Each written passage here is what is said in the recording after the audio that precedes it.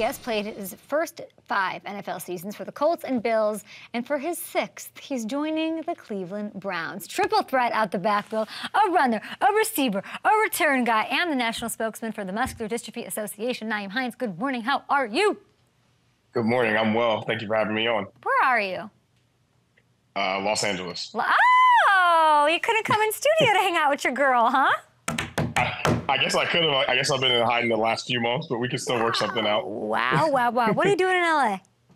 I've been doing my ACL rehab out here. So I've been out here for like most of the surgery. Do you like LA? I love it. It's a little bit expensive, but the weather is something that you can trade for. Yeah, that's fair. It's been raining a little bit, but I'm glad you're out here. That's amazing. Okay, you mentioned your rehab. You're always honest with me. How are you feeling?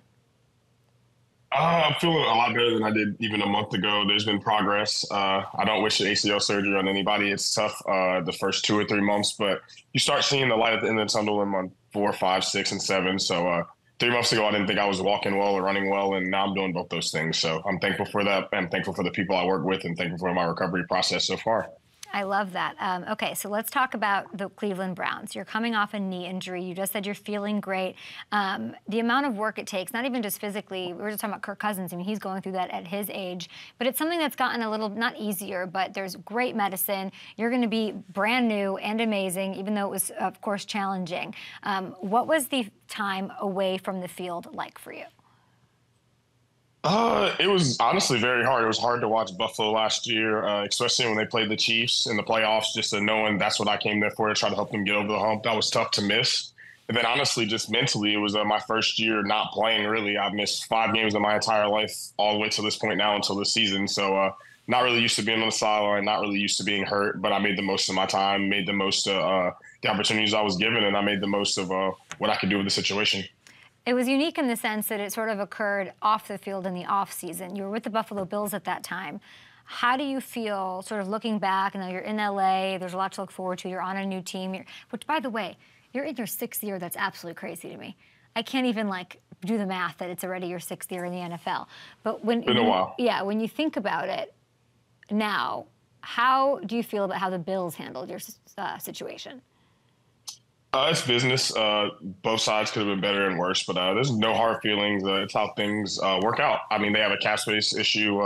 They had to figure things out, and they moved on. And there's nothing wrong with that. That's how the business goes. No hard feelings towards them. They have none towards me, and it's still a family-oriented thing at the end of the day. So not really mad about it. Things happen, and when one door closes, the Lord opens another door. So I guess this is how it was supposed to happen. What did you learn from that whole? You know, both sides could have handled things differently. What did you learn?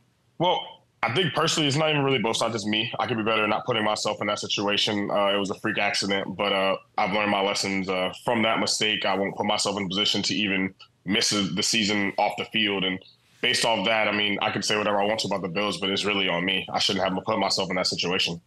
Well, now the Lord opened the door to you and Chubb. Okay, you were in a running back room with him. I'm serious. Did you have a connection with him, or did you reach out to his cousin / your former Wolfpack, by the way, go Wolfpack yesterday, your former teammate Bradley Chubb, to get any inside info on Cleveland? What do you got? Well, I knew Chubb some because of Bradley Chubb. So and we came out the same year in 2018. So I got to know him really well. Some of the running backs, Todd Gurley, Keith Marshall, he played with at Georgia. So we have a lot of overlapping connections to know each other. So I've seen him already. We've done some rehab together, so it's great. And I'm excited for what he brings. I'm excited for Jerome Ford and all the other backs. I'm excited to go in and try to compliment those guys. How are you going to compliment those guys? And what can you tell me about your excitement about Deuce Staley? I'm excited about Deuce. Deuce actually did my pro day when I was coming out, so I was all excited. I was hoping that he would become my coach one day. He's a former player. I watched him play, so that's always great when you have that in a coach. And then as far as complimenting the Browns, Jerome and Chubb, they're over 200 pounds. They're bruisers of runners. I can get my nose dirty too, but I'm looking to compliment them in the passing game. I can run the ball well, but we all know I'm known for my receiving ability, so I'll make sure I can go out there on 3rd down, pick up the blitz when they're not in, make sure I go out there and show my hands, and make sure I make a big splash in the return game. I've been hearing the whole return specialist thing. I'm not that. I believe I play offense, but returning is something I love to do as well, but I like to do both. You know, you're with Nick Chubb. You guys clearly know each other. You're going to complement each other. Scary injury for him last year. How is he feeling?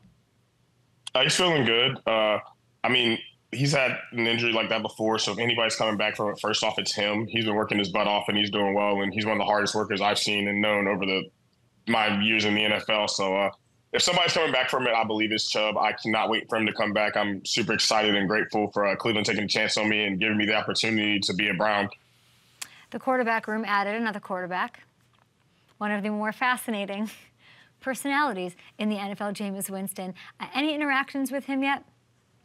Oh, yeah, we got famous Jameis. I was super excited. I don't think I've ever been more excited to have a teammate. He actually reached out to me. This is your quarterback.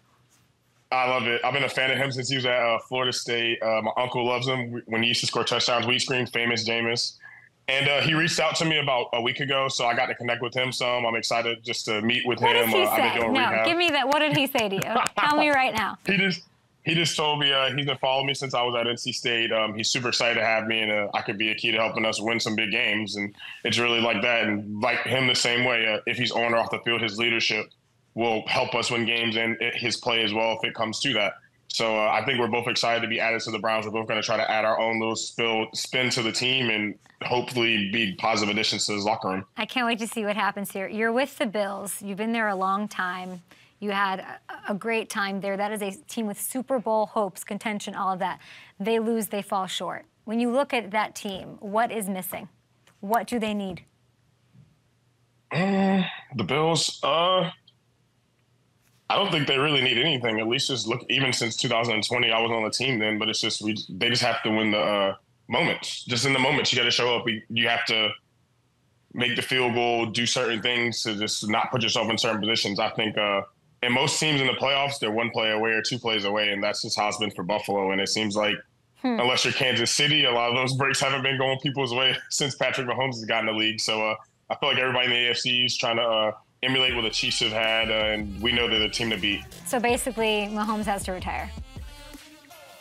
I mean, Mahomes has to retire, or like we're at the pull of Joe Burrow and beat him. That's like him and Brady are the only people who beat him in the playoffs. So hopefully, Deshaun and the Browns can add on to that. I'm happy for you. I'm happy for another chapter in your story. You're amazing. I love the shirt you're wearing. Go NC State. I don't even care about the tourney, but I'll root for them because of you. Thank you, and go Pack. Please hit me up that you're in LA. Rude. Don't you know I buy dinner and drinks? I'm the best friend you have. I'm like your big sister.